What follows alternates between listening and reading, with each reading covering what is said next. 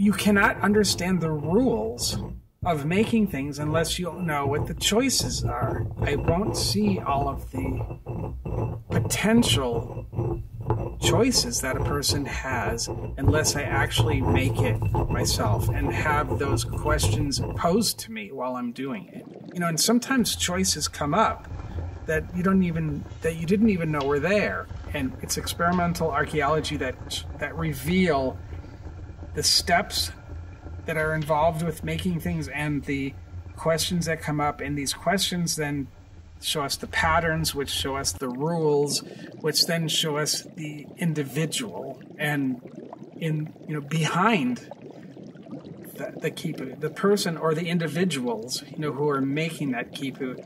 And then those people tell us then about the society.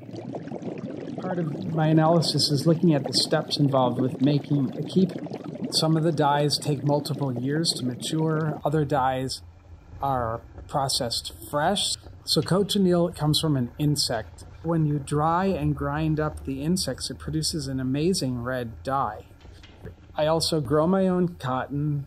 I worry about it all year long. In the fall, I de-seed it, I fluff it up, I spin it and ply it and make it into cord. So once I've spun and I've dyed everything, then I actually construct the Khipus cords. And then finally, I add knots.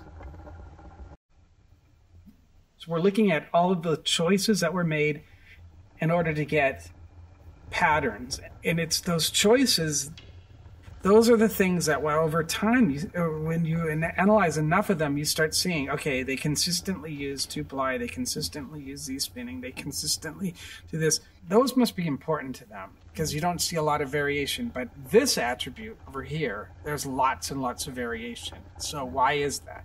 Is it because they didn't care about that attribute, or is it supposed to have a lot of variation? Those are the kinds of questions that come up, and those are the kinds of patterns that you can only see by doing experimental archaeology.